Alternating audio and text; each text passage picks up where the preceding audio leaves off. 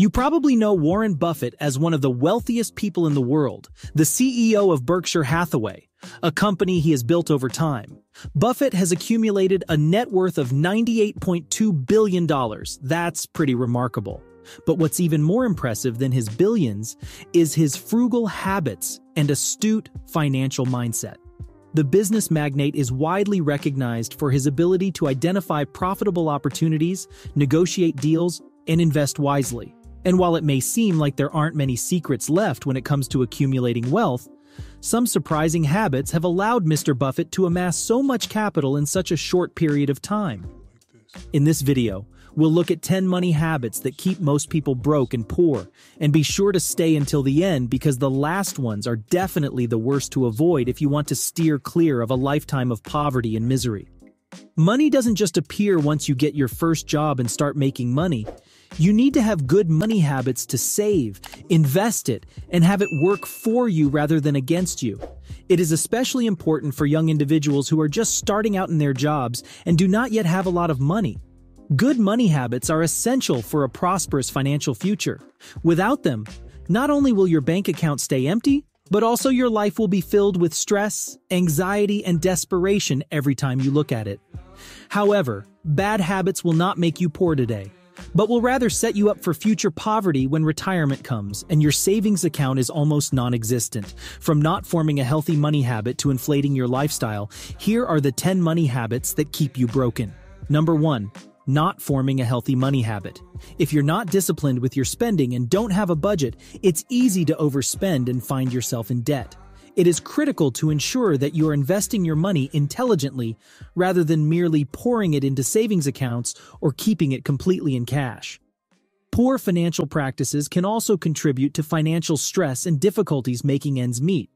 As a result, one must be aware of one's spending patterns and make a concerted effort to develop healthy money habits. Warren Buffett is one of the world's most successful investors, and he credits much of his success to his sound financial practices. He recommends individuals to invest in high-quality firms with a competitive edge and reinvest their profits. Most behavior is habitual, Buffett said at the University of Florida in 2007. The chains of habit are too light to be felt until they are too heavy to be broken.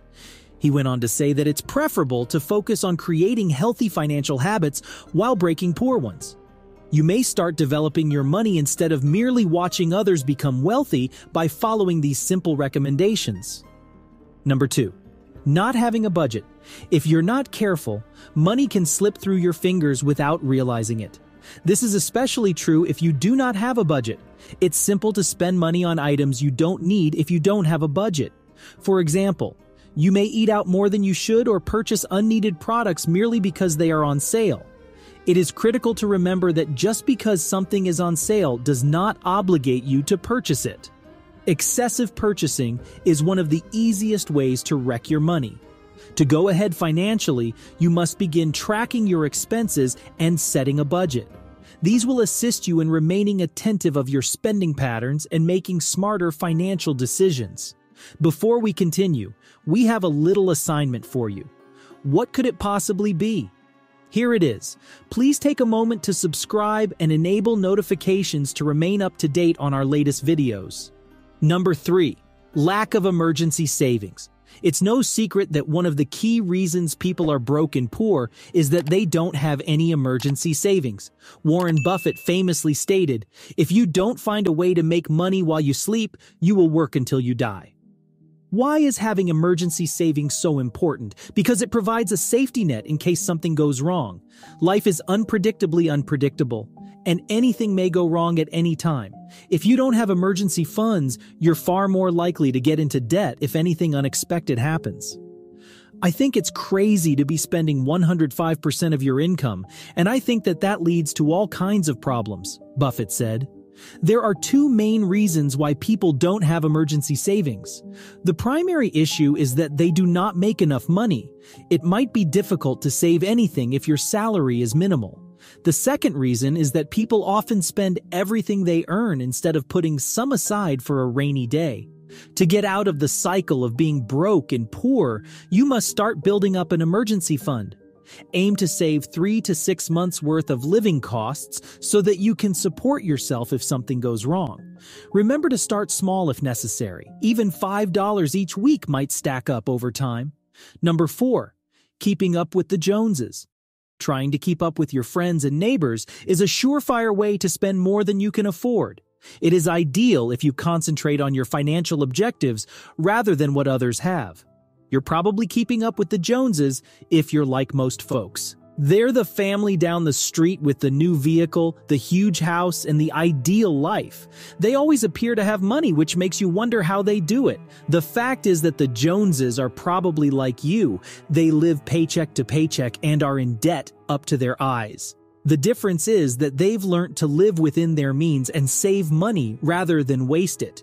If you want to keep up with or even outperform the Joneses, you must adjust your spending habits. Begin by conserving money rather than wasting it.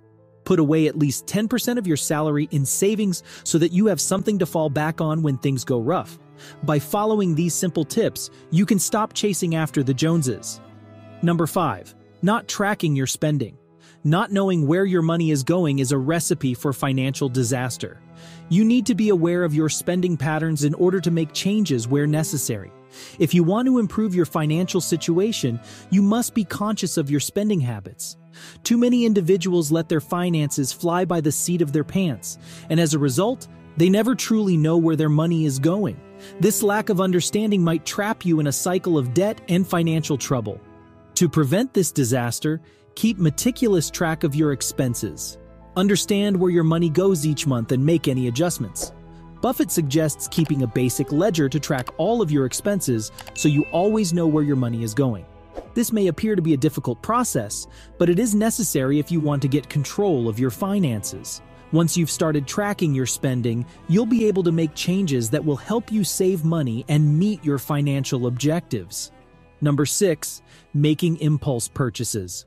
We've all been there before. You see something you want and buy it without thinking twice.